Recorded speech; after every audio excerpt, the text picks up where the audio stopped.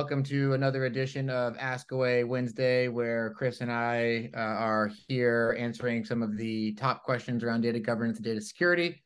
The question today, Christopher, why have we seen so many do-it-yourself data governance strategies fail this year thus far? It's a great question. I think there's a lot of different facets to this answer. Platforms like Snowflake, they have very, very rich features to achieve data governance. And then oftentimes there's other players in the ecosystem, but the platforms, they want to make it easy for you to enable data governance, and they give you the tools to do it. And the tools are great when you're in like a sandbox environment. But when you start to consider a large organization, or even just some of the mid-size organizations, you start to think about who's consuming the data. Are they going to be expecting the data governance to be enforced? You think about all of the other operational players, who needs to be setting policy, who needs to be editing policy. And then you think about how you're going to materialize changes over time. James has a great line that when you do it yourself, you're basically inheriting a shadow software development lifecycle, right? It's like, yep, you want to make one simple change to policy, you have to go through development, test, pre-prod, and then somehow get promoted all the way to production. Companies don't think about that because the tools appear to be so easy, and they are, but the operational capability around the tools is kind of masked away and not thought about until later. And so that's kind of one facet. Another facet is, there's always an excitement to get data up into the cloud once something like Snowflake is purchased.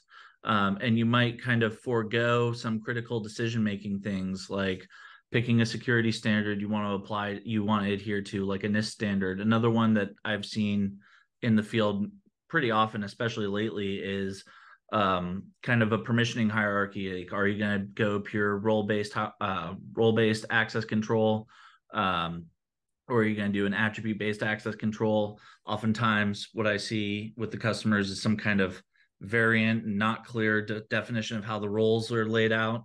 And so just a little bit of thoughtfulness into how you're going to operationalize these things goes kind of a long way.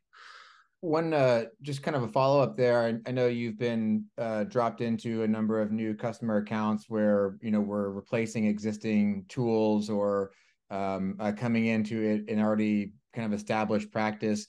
How many of these DIY data governance projects or strategies do you think were bogged or stalled because of how overloaded the term data governance is? I mean, we've been kind of marching towards data access governance, all right, to try to differentiate there. But I know security and access control are technically a part of data governance. But how do you see across the different industries and customers you've worked with so far this year, how do they define data governance? And do you think that's adding to the problem, or do you think the definition is pretty solid and folks are getting it? No, it's certainly adding to the problem. It's not black and white, and it's not even a single shade of gray. It is a spectrum of gray. And that definitely adds to the problem. People, in an organization might not even understand where their role stops and another role begins. And then also, sometimes what I've seen is the data teams themselves just automatically implement the governance features, not thinking about how other teams are going to be consuming the data. I can think of one company in the healthcare space right now where that's been kind of problematic. And so just getting a unified strategy is very valuable.